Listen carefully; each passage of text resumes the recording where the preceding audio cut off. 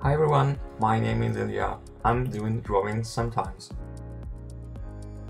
People use social networks mostly on the mobile devices, so the screens are not so big. That's one of the reasons I have so many portraits. I really loved the brushes in Clip Studio Paint when I first tried it. The lines were really great. My favorite function is the animation. It's like easy to use, and I created hotkeys for myself, and it's super fast. So if I go somewhere, if I ride the train, just got the iPad out, open the app and just draw. It's really great.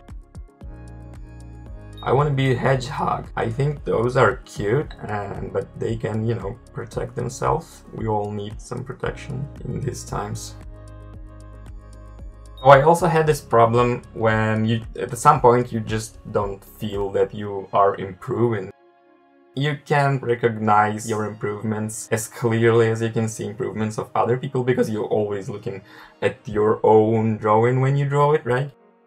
That's why, you show it to other people, you post it on the internet, you see other opinions, and at some points of your career you will still get this feeling of, oh, it looks like I got better at that, and that's it. Enjoy creating more. Clip Studio Paint.